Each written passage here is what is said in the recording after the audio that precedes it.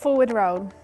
Before you take this skill onto the beam, it's a really good idea to make sure that you can forward roll along a line first. So practice that at home. Put a line down, roll across it, practice it lots of times, and when you've mastered it, move on to putting this skill on the beam. Now, before you start, you're going to squat down, stretch up tall, and squat down. Now, one foot should be flat on the beam. Can you put one foot flat? And the other one should be up on its toe, just like this. Okay, now you're going to reach forwards into your forward roll. Okay, tucking your head nice and close into your body. Good. When you finish, show us that landing position again. So you come up into this landing position and finish. Okay, we're going to watch that through again and really watch for the reach that she does. Let's start from that side.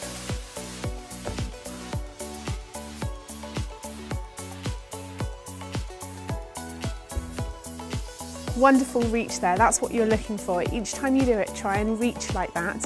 Okay, and don't forget to finish in that nice squat position before you finally finish.